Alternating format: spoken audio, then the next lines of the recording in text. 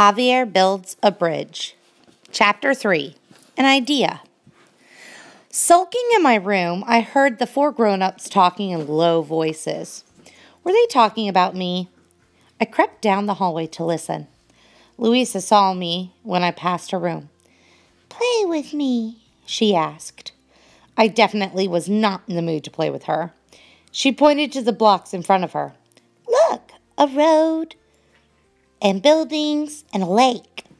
Her road had stopped at the lake. What she needed, of course, was a bridge to get over it. One of the rectangle blocks would do, I sighed. I was tired of bridges. Hey, wait a second.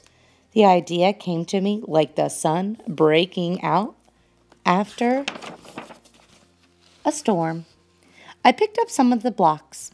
"I'll be right back, Louisa, okay?" I called as I dashed to the kitchen to share my idea.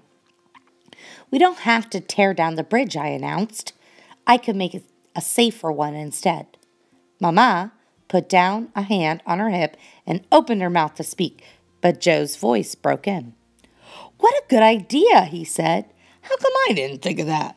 "With the right technology, I'm sure we can solve this problem."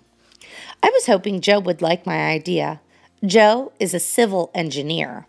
Engineers design things or ways of getting stuff done using what they know about science, math, and creative thinking.